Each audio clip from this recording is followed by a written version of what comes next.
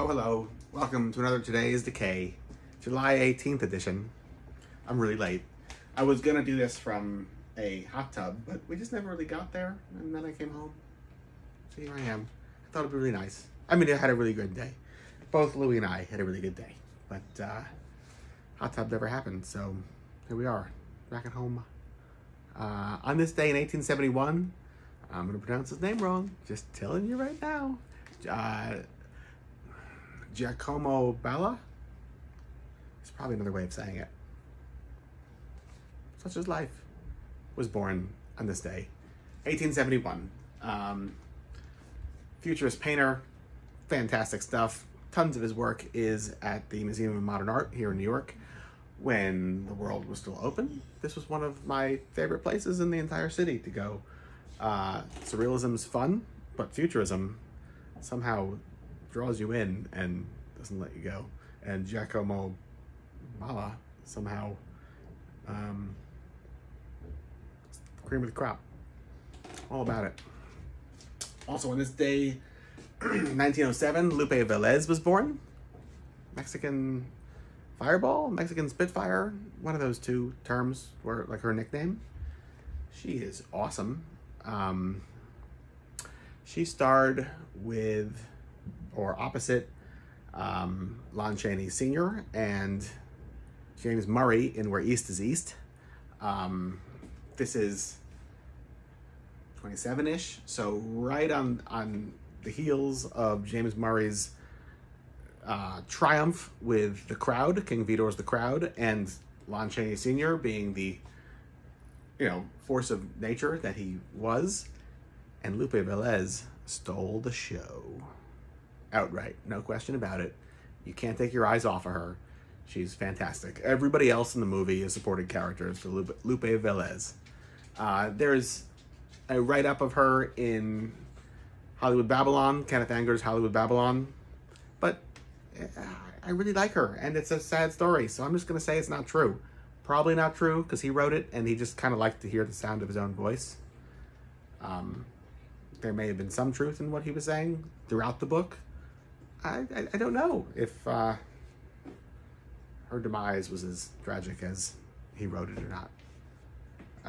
Also in this day, 1921, America's astronaut, John Glenn, was born. Huge proponent of science and rational thought, and we could use that today and every day, previously, in the future, you name it, backwards, forwards, and so on and so forth. Number one on this day, Screamin' Jay Hawkins, born in 1929. Yeah, it's been a Screamin' Jay Hawkins type of day for me. Has it been for you? Maybe you have, and maybe you haven't seen the documentary called, I think it's called I Put a Spell on Me, I think. And if you haven't seen it, I'm just gonna say, make with the watching. Maybe that's your evening. I know I cut it short. I cut it short today on being able to cut it to do a video today, but some of the highlights, and not all the highlights, because watch this movie, god damn it. So he had a threesome set up with him and his wife and some random other lady, and eventually, oh no, I haven't seen this in so long, I don't want to screw it up.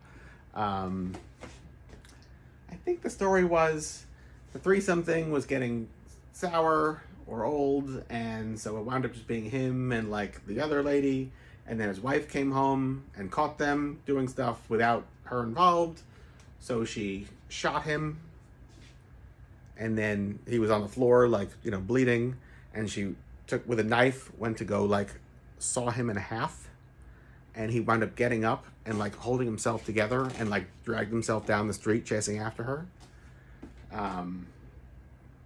That's like one story of a 90-minute movie or whatever it was. And what did that take? 30 seconds?